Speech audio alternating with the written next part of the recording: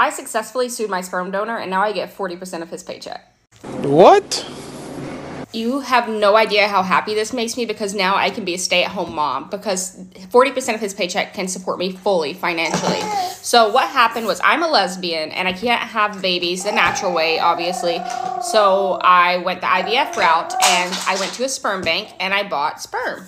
I get pregnant, I have my baby, I'm living with my girlfriend, she's working full-time, so she's supporting us financially, and then all of a sudden she decides she wants to break up, and she refuses to give me child support. She said, I don't want anything to do with this baby, I'm not on the birth certificate, I'm not legally obligated to take care of them, I'm out. And I said, well shit, what am I gonna do now? Then it occurred to me, I could sue the baby's biological father. I mean, the baby wouldn't be here without him, right? So my friend that works at the sperm bank got me my sperm donor's contact info, and I texted him, and I acted like it was the wrong number.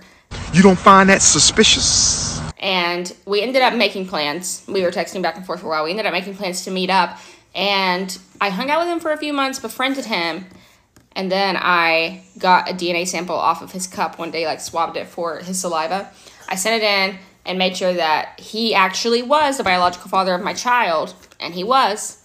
So I took him to court to get child support, and they granted me 40% of his paycheck. What? Yeah. Man, look at, man, hell no.